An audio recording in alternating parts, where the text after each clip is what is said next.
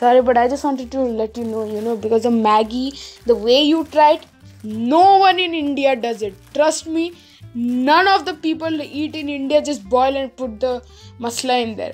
We do some or the other thing, okay? We are like, we have a problem, we don't do anything straight.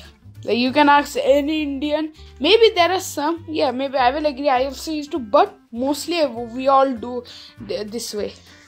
When I saw 6 voice messages in my DMs from one person, I was like, oh boy, what did I do wrong? Luckily, I found a very wholesome message that included a Maggi recipe. Big thank you to Raktim for sending it to me and teaching me that it's best not to follow the Maggi noodle instructions. Hi Lisa, I just saw your Maggi video that day. You were trying Maggi, so just wanted to know, it's a recipe I tried from my childhood. I still eat to this day. So it consists of basically like you put every vegetables, everything, and just put water and boil it. Like that's it. It takes around 20 minutes to make. I'm too lazy to write the entire recipe. I'm really sorry for that.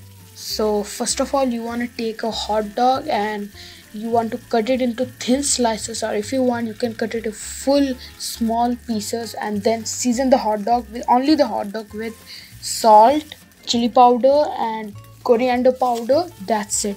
Then you want to toss it in the oil. You want to heat up some oil, toss the hot dogs in the oil and fry it little. Okay. Then you want to cut some potatoes into cube. The potato and the hot dog should be like, first the hot dog should go, then the potato, so the hot dog gets crispy and it's a little bit good. The potatoes are not boiled though, okay? Just remember that the potatoes are not boiled. After it looks good, don't overcook the potatoes or else it gets really mushy. Just a bit, okay? And then you want to put in the oil around 4 cloves of garlic and 3 green chilies.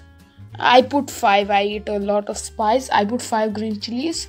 Then you wanna after a little saute that the onion and garlics, they are included all together with the potatoes and sausage right now, and then put 1 whole onion. That's it. And I use actually around 3/4 onion because it's perfect for 1 Maggi. Then you want to toss that little. Then put a half tomato. And I use frozen vegetables like which has carrot and peas. Use that. Then put all together and saute. And you want to put spices into the sauteing vegetables, which are 1 teaspoon salt, then turmeric around 1/4 teaspoon, then red chili powder.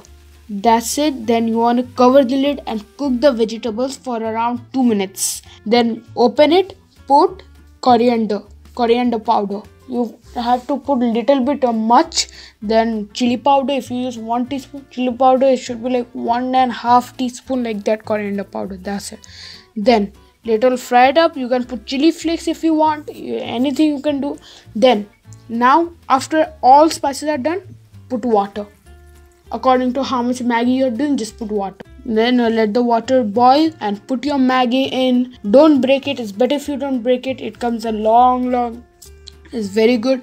And just keep the Maggi. Let it boil. Let the water boil.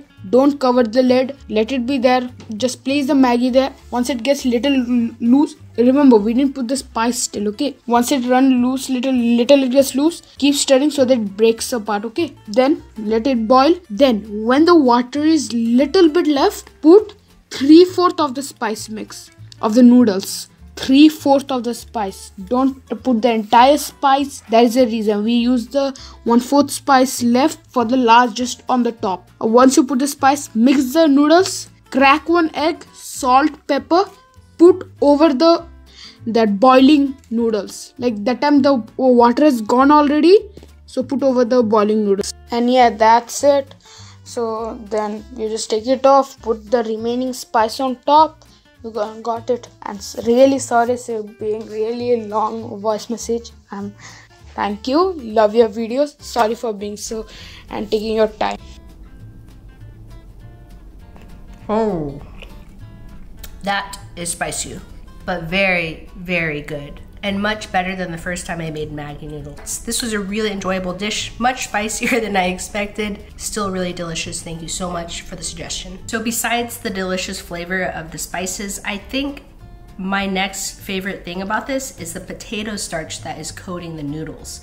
It adds like a different texture besides just, I don't want to say slimy noodles, but smooth noodles. It adds the starch to it and it's really good. It's getting close to hot for me. I finished everything. This is so good.